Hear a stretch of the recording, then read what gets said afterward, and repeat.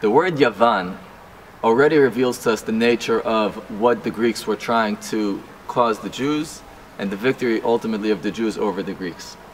The Yavanim, in the word Yavan, they took the Yud, which is a small letter, Yehudi, which is suspended in the air, which is reflective of the fact that a Jew always wants to strive towards the Kadosh Baruch Hu. And they said, why do you want to strive towards the Kadosh Baruch Hu? Let's drag it down. The next letter in the Yavan is Vav. Go down, be more earthly, don't always strive toward Kadosh Baruch Hu. And just when the Jew thought that he went down enough, that's when they bring the Nun Safid, which is even lower. Totally disassociate from spiritual matters. Don't try to strive higher. Go down, and just serve this planet. Be earthly. Don't worry at all about religious strivings. That is what the Yevanim tried to do. The Holy Rebbe Reb Zusha oftentimes found creative ways to get closer to his Creator, to HaKadosh Baruch Hu. And some of those ways would sometimes include exile, self-imposed exile, unbeknownst and unknown to anyone. He would walk out of his home and travel the countryside from town to town. The seclusion that was afforded to him through total anonymity, he found helped him connect to his Creator. And so, town to town he would travel, and he would, in every town, cast his lot with the poor of that with the poor of that town, for food, for lodgings, whatever they did, he would do. He got to a town once, and in that town, they had told him that in this town there's a rich gevir that feeds everyone. The only condition is that you have to bring Dvar Torah. He has nice lavish meals, and he'll share if you bring Dvar Torah. So Reb Zusha said, well, if that's where everyone's eating, that's where I'll eat as well. Friday night, the Gevir set his table, the poor people came, and he went around the table asking for Divrei Torah. He got to Reb Zusha and he said, nope, do you have Dvar Torah? And Reb Zusha said, no Dvar Torah. I'm not really much of a learner, I don't have much to say.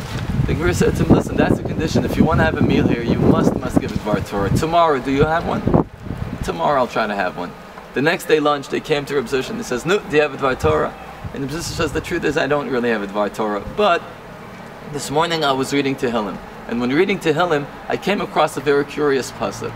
The pasuk in the 10th parak of Tehillim says, Hillel Rasha al Tavas Nafsho, which literally means that a person who is wicked praises that which he desires, his taivas. His desires he praises. Oh, it's great to be a glutton. It's great to do this. It's great to sleep late. Whatever it is that he craves, he praises. But Zusha pretended not to know the real pshat of the pasuk, and he said, I don't understand this pasuk. Hillel Rasha?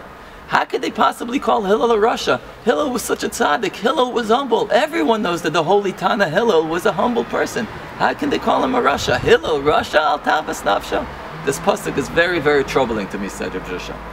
And everyone at the table began to laugh, because that's clearly not what the pasuk was saying. Until Reb Zusha answered his own question. And Reb Zusha said, you know what the source of Rasha is, of wickedness? Sometimes a person, a Rasha, in order to get his taivas nafsho, in order to get his desires, he tells himself Hillel. He tells himself, be humble.